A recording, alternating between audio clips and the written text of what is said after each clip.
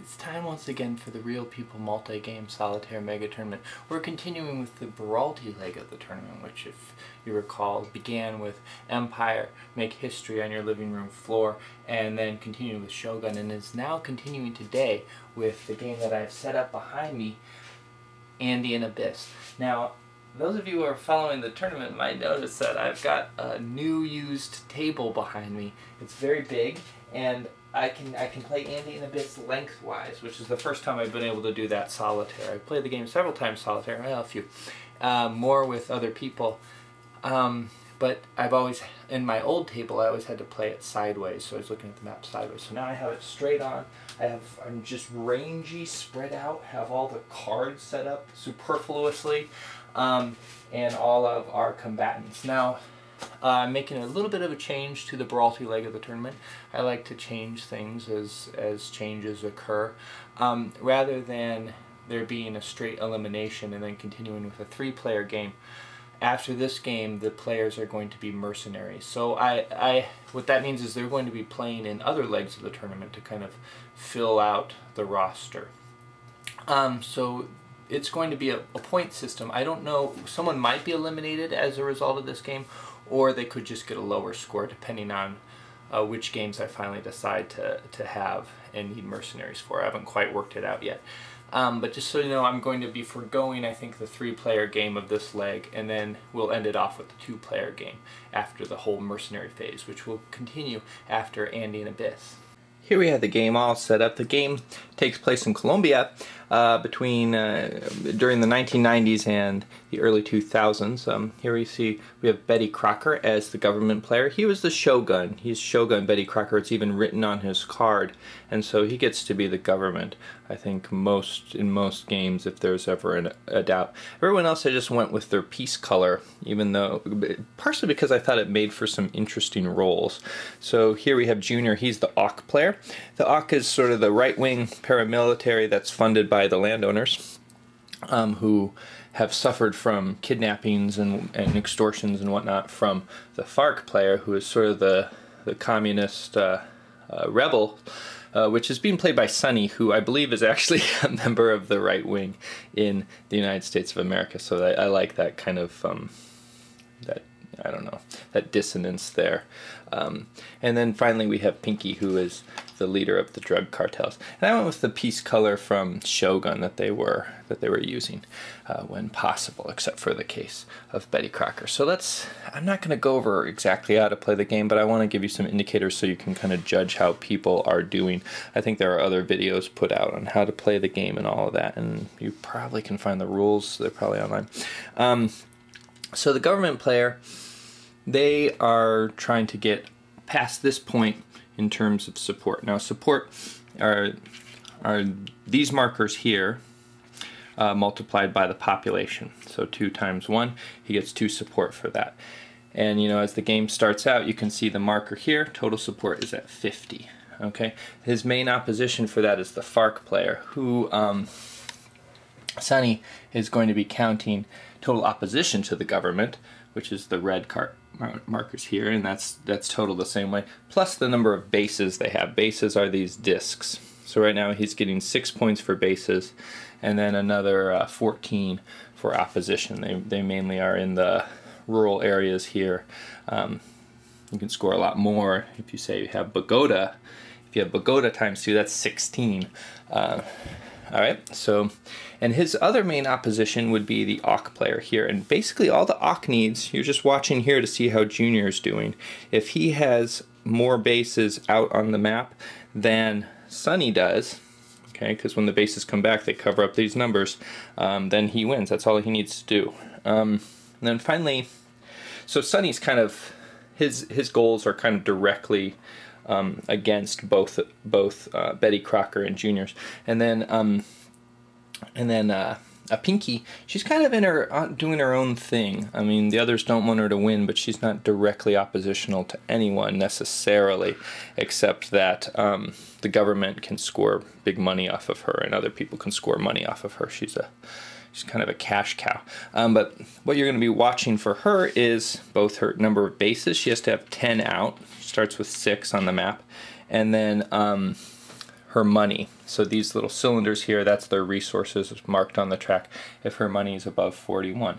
Now, they don't just need to meet their goal, they need to meet their goal at the right time. So the game's going to consist of turning over cards, and you'll see that when a propaganda card comes up, if someone's reached their goal at that point, the game's going to end, and then victory will be determined. Likely it'll be one person, but if it's multiple, there's some calculus that we'll have to, or not calculations we have to do. Other things of note on the map, these are gorillas, the cylinders. They can either be passive or active. Active, they have less that they can do, and they're more vulnerable to government attack. And these are holding boxes, so it doesn't really matter if they're face up or face down. You can see just at a glance that the FARC has a lot more available guerrillas than both the cartel, which has the fewest, and the AUK. The cubes are the government units. They can either be troops, which is the dark blue, or police, which are the light blue. The government needs to have both troops and police in order to improve their support in an area. Police are harder to get to certain places, but they are able to stay there between propaganda phases, whereas the troops have to go back. So that's kind of one advantage of the police. And then also, I think the police inhibit the cartels a bit more. If there's more cops around, the cartels are a bit more inhibited. And again, these discs are bases.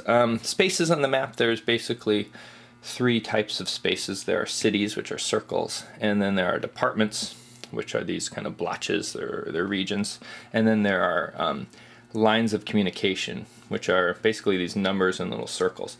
And those are important mainly for the government, and the FARC's going to be thinking a lot about that too, but the other players could as well. The government gets a lot of resources based on their lines of control, or communication, I think. So at the propaganda phase, they're going to tally up those and get money on that. So you're going to see a struggle likely over those, because in order for the FARC to do anything, they really got to take out the government's resources. Otherwise, the government's just going to be hammering them. The government is by far the strongest player purely. Cartel is probably the most flexible, but they all have their own special things. Also, for the government to do certain movements, it has to go through lines of communication. So if there's a guerrilla there, they have to stop. So that's another thing that's important about those. This remains from the last game I was playing. All right, so let's just get started, and I'll kind of explain a little more as we go. Again, I'm not going to explain the whole game to you, but just enough so you can follow the action. We're going to start by turning over our first two cards. Now, this is different from other games that I've played. Basically, players are going to be able to see this is the operative card here, and we're reading it from left to right. So the person furthest to the left has first priority in doing that, and they have basically four choices that they can make if they're in this eligible box. It's possible that they're ineligible, and I'll get to that. They can either pass, which point they just get resources. They can use the card for operations, which means they get to do a lot of different things based on who they are. That would be these things here. Or they could do operations plus a special activity, which is better than this for them, but it gives the second person to act more options. Or they can just do the event, which is the text on there. And most events have two choices, which are nice. So then once they do that, and they do all their stuff, whoever's next on the card gets the same choice, except they have to choose from the second column. Once two different people have chosen to act on the card, then the rest are going to be passing automatically. Now the thing is, if you do something on a card, if you end up being in one of these two columns, on the next card you're going to be ineligible, so you want to be looking ahead. And actually I found you need to look ahead even beyond the second card, because if you are, say, inactive during the second card, and the propaganda card comes up as the third card, the people in the second card could potentially pass and be able to be the first ones to act before the propaganda phase. So that's how we're going to act. That's how it goes. So cartel player Pinky's going to go first, and I'll think about what she wants to do. Pinky starts the game out kind of low on money, so she actually went with the event on this one, which gives a big boon to the second player, because they can do a op plus special activity, which is what Junior did. But first, Pinky, she opened up Panama to the game, so people can put things there. She put two bases down for free. That's one reason she did it. It was a good bargain. Junior, he did a bunch of rallying, so he just poked guys up all over the place. The reason why some of them are activated is he activated them in order to pay for their appearance with the special activity Extort. Just so you get the flow down, that's going to bring those two over here. The government and the FARC are each going to get money. The government works on a different scale of money. They get 3 per turn that they pass, whereas the FARC get 1. The government's activities are also more expensive. One of the reasons why they even have that different scale is because players can transfer resources to each other as a part of deals and whatnot. So the government has more resources to work with in general. I've seen other players can end up with more than the others, and thus is able to maybe if they're a good negotiator, get some other people to do their dirty work. Final bit of process, I hope. So then what would happen is this card turns over, this one turns up, and then just the government and the FARC are going to be able to decide on the Betancourt card. And Sonny did a rather un-Sonny-like maneuver. Normally Sonny, when he plays this game, likes to rally a lot. He likes to get his pieces on the board. But he's trying something different this time, perhaps because he has a little bit more experience. I'm not sure that Sonny's won this game or not. But instead he marched and he moved a lot of pieces to a bunch of different LOCs. That left most of his bases unprotected. Which is a little fuzzy, but the bases are kind of hard to protect anyway. The Ark can just come in and assassinate them, and it's kind of harder to do a straight attack. You roll a number of, or you have to roll under the number of guys you have there, and if you don't have a lot of guys there, then so it would have taken a couple turns in order to beat back these guys, and then. That left Betty Crocker with the option of doing a limited operation or passing. He is definitely going to pass, and part of that is because there's a rather nice special government capability that he can get next turn if he so chooses. So this is going to leave Betty Crocker with a tough choice. So a lot of his LOCs have FARC guerrillas on them. Now he can easily make it so that they can't sabotage the pipelines, but to do that he would have to give up this ability. This ability is particularly nice because normally you have to get police and troops to a department in order to change it towards support. It's difficult to move police to a department. It's very time consuming, and so it makes it a lot harder. If he can just move troops in and use it with this 1st division, that could be a huge boon for him, especially this early on in the game. However, he'd be giving up a lot of money, so because each of these sabotage 1, 3, 5, 7, 8, 11, 14, $16. That's over half of his income, his LOC income. That would be a problem. So he's going to try and have the best of both worlds. He's going to try and have his cake and eat it too. He's in negotiations with Junior, who would be the next player to use his turn to do the event, so that he can use his turn, so that Betty Crocker can use his turn to send the police over. They're going to have to think about that, and Junior doesn't want to do it. Although he is directly against the FARC in terms of bases, giving the government too much money and too much support is going to cause him to lose the game, just as well as if anyone else did, even though they have some similar goals or a common enemy rather in the FARC. So he's not going to do it. That gives Betty Crocker he has to choose.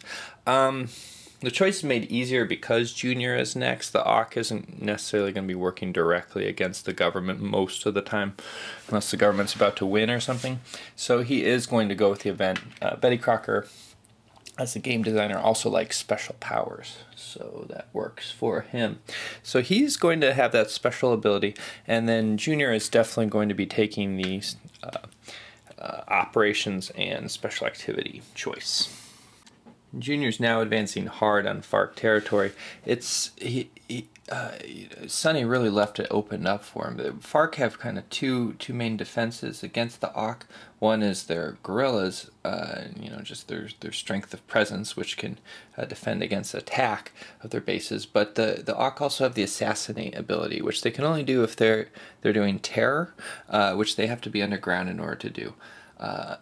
Unfortunately for the Auk, if they move into a spot that's has any marker at all, opposition or support, and the number of counters moving plus the number of enemy pieces that are there is is greater than 3, then they all become active. So it's oftentimes difficult to bring in a undercover Auk agent into FARC territory. Since Sonny spread himself really thin, which is very uncharacteristic of Sonny.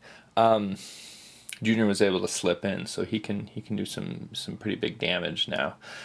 So now Sonny has a choice to make. It's Sonny's turn. He's definitely going to do the Oppa special ability. The event isn't going to hurt him, and he's not worried about Pinky opening up Ecuador, which is not really a problem. But he can either carry out his plan of taking out these pipelines, which he has the opening to do, and also get quite a lot of money out of that, or he can move back and try to protect himself. Sonny went for the sabotage, which is interesting. Sonny and Junior both actually have these sort of like two kind of opposing forces that guide their behavior. So Junior, he has a live and let live motto, so that's one reason he didn't really want to get involved in the struggle between Betty Crocker and Sonny so much. He wanted to focus on his own struggle with Sonny because that's part of the game. That's what he needs to do. That's what he has to do. But he also wants to be a fighter pilot. So he's setting up these bases and sending off forays into the FARC territory. That's kind of his strategy right now. Sonny, on the other hand, he's a police officer, so he's very protective. He's a family man. He's very much about protecting his home and making smart, safe decisions. But at the same time, he fantasizes about parachute jumping, which is kind of oddly similar to being a fighter pilot in some respects. So he likes that little. He fantasizes about a bit of danger. He also liked to meet Napoleon. So I wish I knew more about Napoleon's strategies. I do have War and Peace on my shelf, which eventually I want to play. I'm missing some components though, so I might have to get another copy. But the only thing I really remember about Napoleon is him marching into Russia. But apparently he was a good strategist, so maybe Sonny has read some strategy, which is too bad. I can't really simulate that for you. It's always easier to pretend to be someone who knows less than you than someone who knows more.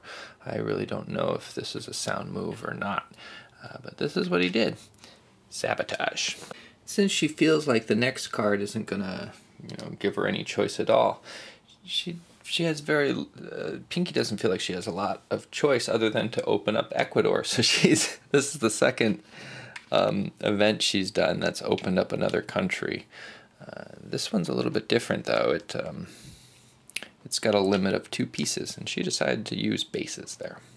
I feel like I've been going through this very slowly, kind of just giving you a very minute play-by-play compared to what I do sometimes. I know sometimes I do this as well, but it's because each turn seems to be very interesting to me, and so I like to talk about it. Right now, another one of these special power cards has come up.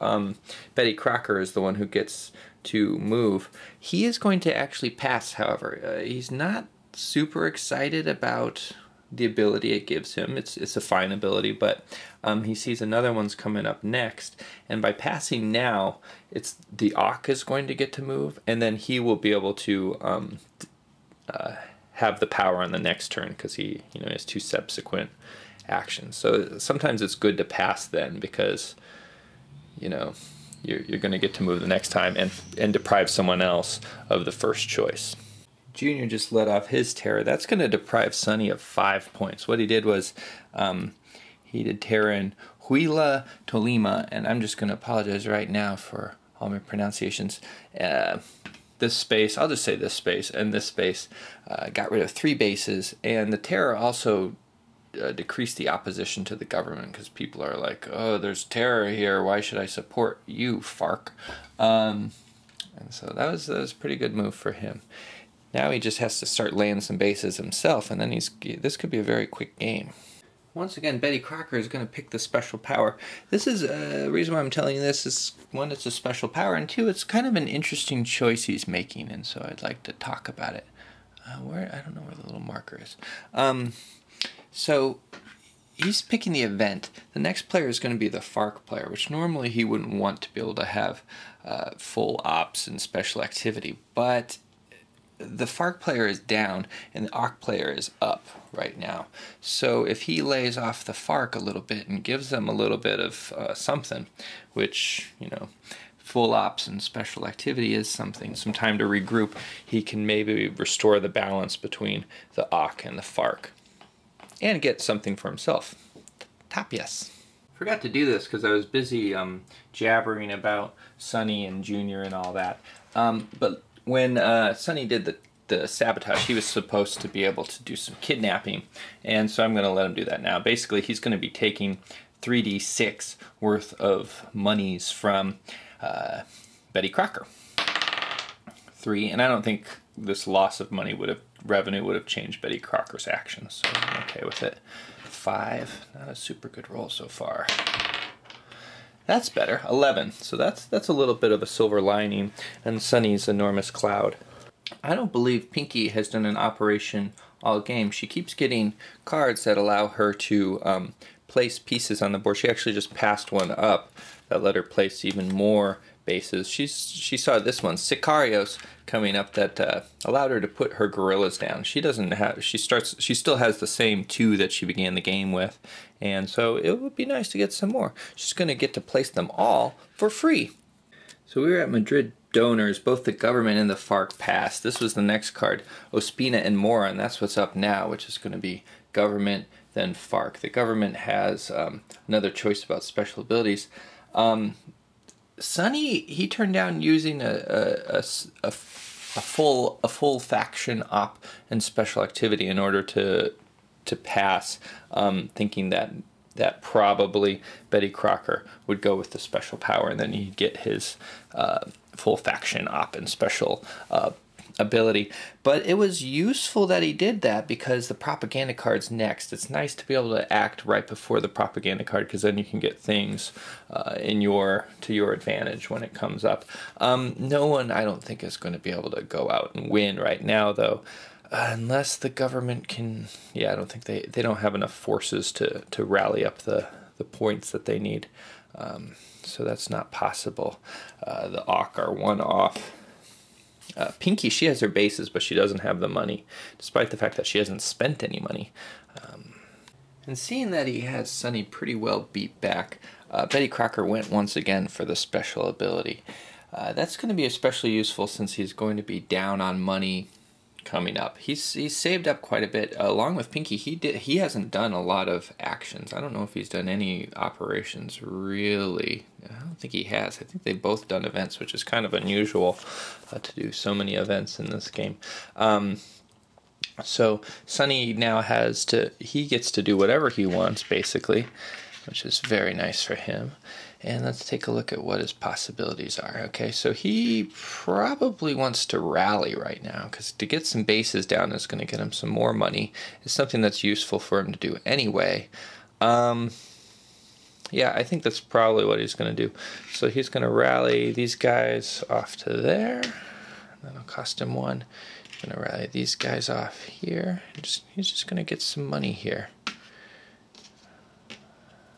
There, that's really nice.